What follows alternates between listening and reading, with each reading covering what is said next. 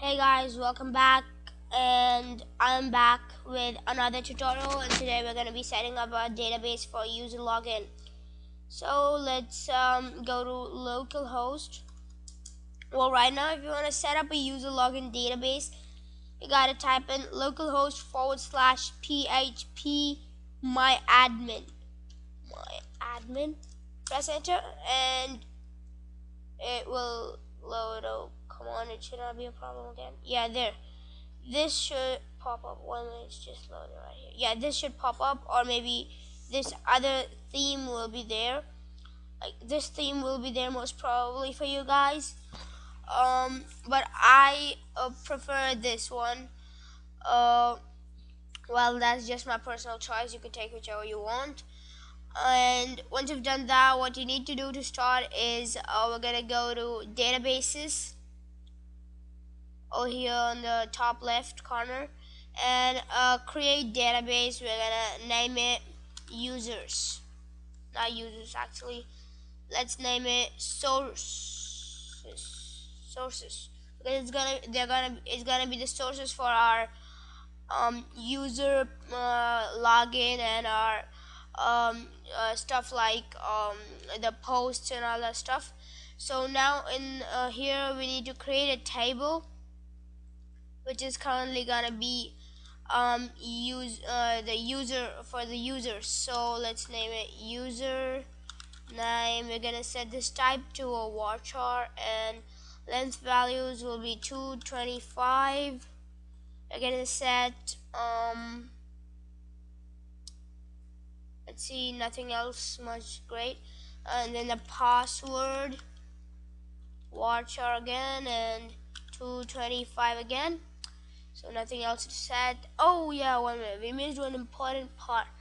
We're gonna keep an ID of the people who are logging into our site. So we need this as ID, then we're gonna keep this as username. And yeah, for the ID field you need to add this a_i, which is auto increment, so it'll increment one by one onto the next value. Now is we're gonna set the password varchar again, and 225, and the full name. Currently we're not asking anything like the date of birth and all that stuff. Just respect some privacy, come on. Okay, and as I said, this video is not gonna show you how to put on, wow, what was that? Yeah, how to put on email verification. Well, over here in the table name we're gonna put users, and save it. Come on. Yep. Once this is done, this thing should come up over here, and the next table we need to create is not users, it's gonna be messages. Oh no, it's gonna be posts. We're gonna have ID, username, name, and we're gonna have the post. So oh yeah, and we're gonna need even time, so that we can enter the time when we need to. Okay, we need to add one more column. Go already.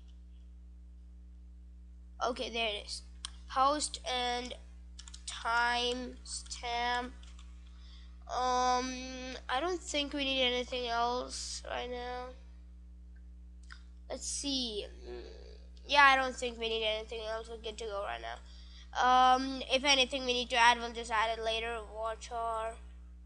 Post is gonna be okay. Post is gonna be text.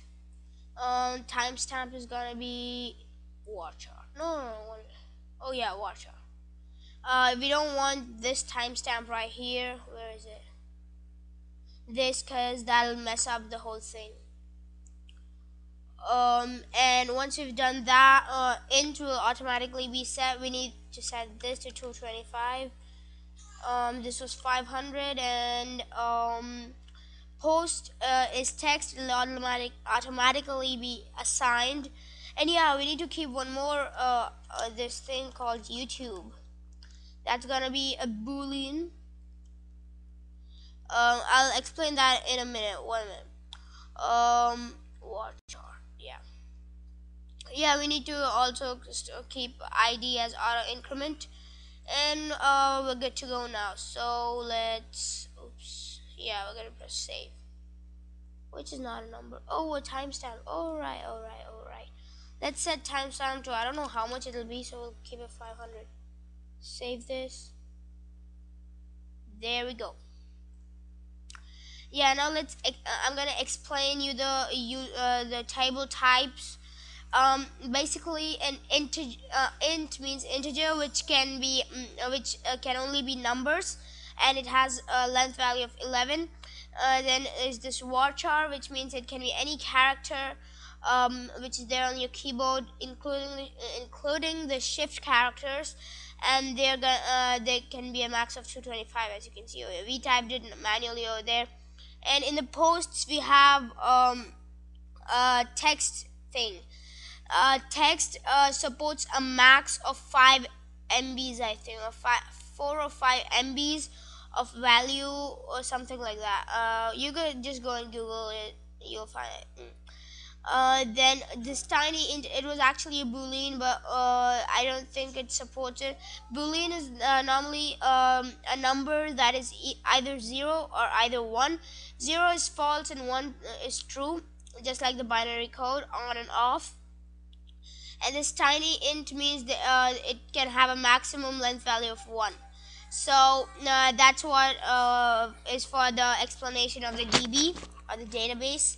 I'll be starting to import. We'll be starting importing of database and user script in the next couple of tutorials. It might take up to 3 or 4 tutorials. And well, that's all for today. And don't forget to rate, comment, and subscribe. Also, stay tuned for more of these videos.